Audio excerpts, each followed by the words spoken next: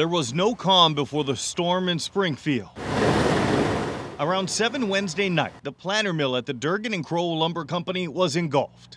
Once we started to establish a water supply and get things going, we realized we needed to go to a third alarm because of the volume of fire. In all, more than 75 firefighters from 20 towns responded to the call. No injuries were reported.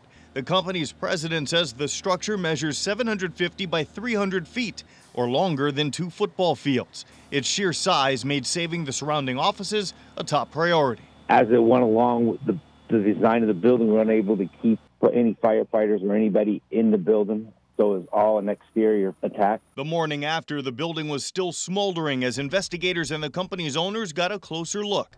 The mangled metal shielding some flames from the snowfall.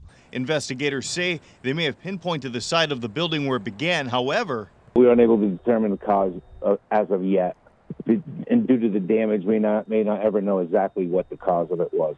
Owners say it's too early to determine how they'll move forward with half of their operations down. They told WMUR they anticipate it could be 1 year before everything is restored. Ownership says they will attempt to find other duties for the roughly 20 people who worked in the structure.